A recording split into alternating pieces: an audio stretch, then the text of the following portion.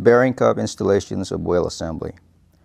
Cool the bearing cups between 0 to -20°F. Some mechanics likes to heat the outer wheel half prior to pressing the bearing cup. Extra caution should be implemented to ensure the wheel half is not heated to more than 250°F. Once the wheel half is heated, apply thin layers of primers on the bearing bore.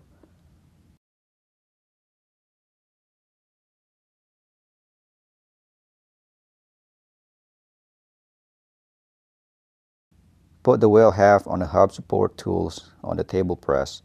Make sure the wheel half is on the hub support tools during bearing cup installation procedure. This will prevent damage to the wheel half. Place the bearing cups in the bearing bore and use care to align it and to make sure it is in the correct position.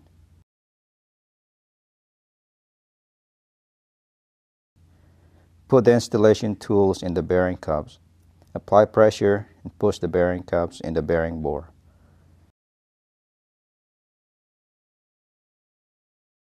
If the bearing cups does not enter the bearing bore straight or does not fully comes in contact with the bottom of the bearing bore, remove the bearing cups immediately from the bore and repeat procedure cups installation.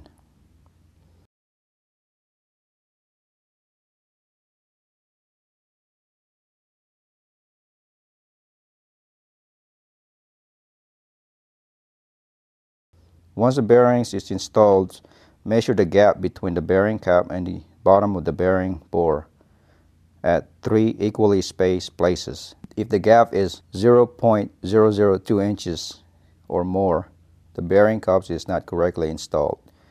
Repeat the bearing cups removals installation procedure. Refer to Goodrich maintenance manual for the complete installation.